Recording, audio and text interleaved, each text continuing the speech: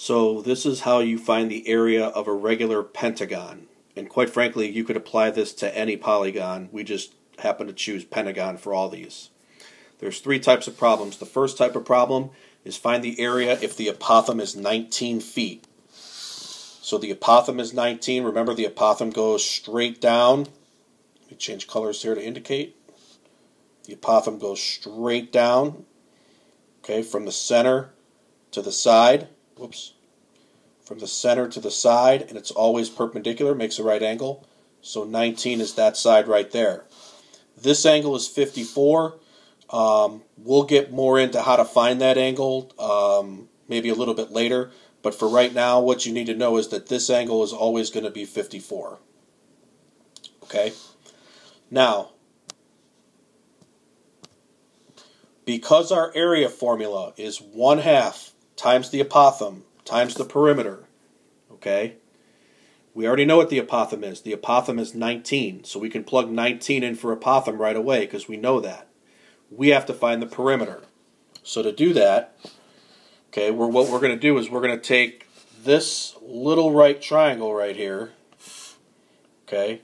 Now, by the way, if I drew the apothem into all these triangles, okay, we would have 10 total triangles.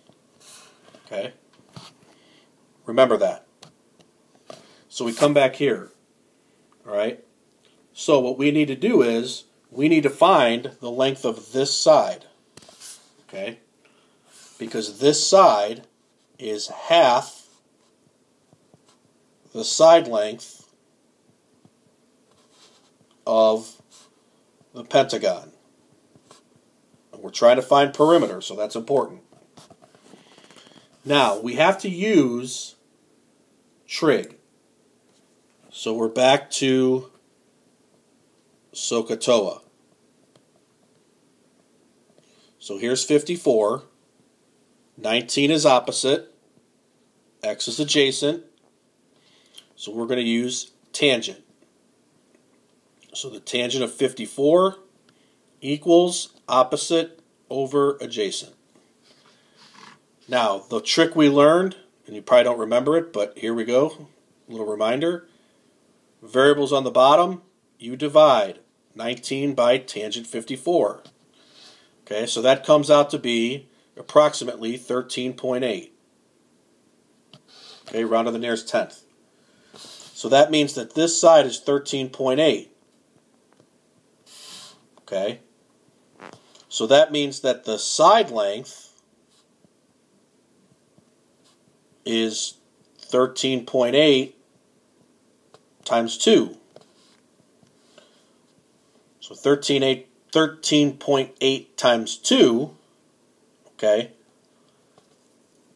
is 27.6, I believe. Now the perimeter is 27.6 times 5, because there's 5 sides. Boy, I wish I had a calculator right now. I wish I had a calculator. We'll do it old school. Why not? 30, 38, 3, 10, 13. It's 138. So the perimeter is 138. Okay? Now, let's go back. Now we know what P is. 1/2 times 19 times 138. We know what P is now. Okay, now they're really going to make me use the calculator. I tried to, man, I'll tell you what. Teaching ain't everything it's cut out to be, kids. Divided by 2. So you wind up getting 1,311, what's our unit here? Feet. Squared. Okay? So that's our answer. So that's what you do when you have the apothem. Now, what happens when you have a side length? Okay? Well, if you know the side length, you can find the perimeter right away. each side is 3. So 5 times 3 is 15. So right now my area is 1/2 times A times 15. So we have to find A this time. Well, the apothem, let me draw this in. The apothem cuts this side in half. So the two little segments here are congruent to each other. So this is 1.5. So we're going to take this triangle and we're going to zoom in. Okay? So again, we have the same situation. Basically, guys, when you do the trig here, you're going to be doing tangent every single time. Okay? No matter what you're given. So I've got tan 54 equals A over 1.5. Okay? Now, this time the variable's on top. When the variable's on top, you're going to do 1.5 times tangent 54. Do it in that order. Do it in that order. Okay? So 1.5 times tangent 54 is approximately, I should use the squigglies, 2.1. So there's my apothem. Oops. So here we go. 1/2 times 2.1 times 15. So, handy dandy calculator in my phone, because my battery's dead in my other calculator. 0.5 times 2.1 times 15. Okay? So you're going to get 15.75 millimeters squared. If you want to round that to 15.8, you can certainly do that. Okay. Last problem. Find the area when the perimeter is 75. Okay. So, area equals 1/2 apothem times perimeter. Well, I know what the perimeter is.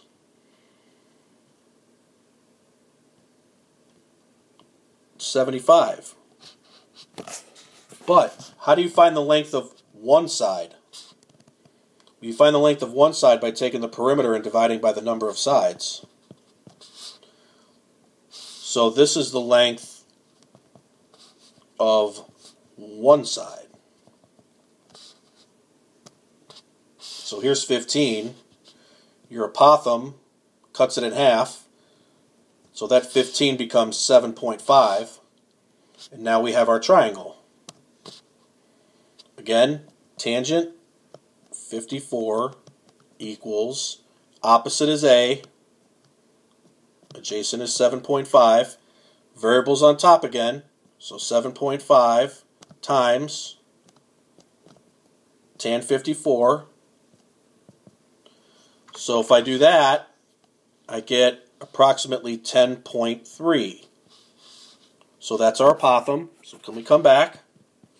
1/2 times 10.3 times 75. Back to handy dandy calculator, because no, I can't do this in my head.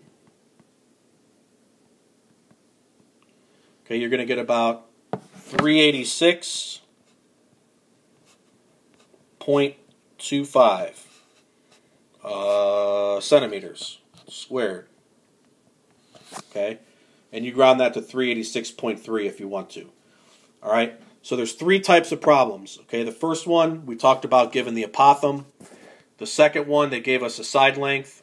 And the third one, they gave us the perimeter. Okay, and those are the types of problems you're going to have to know how to do. And guys, it's pentagons. All the shapes are going to be pentagons. So you don't have to worry about that.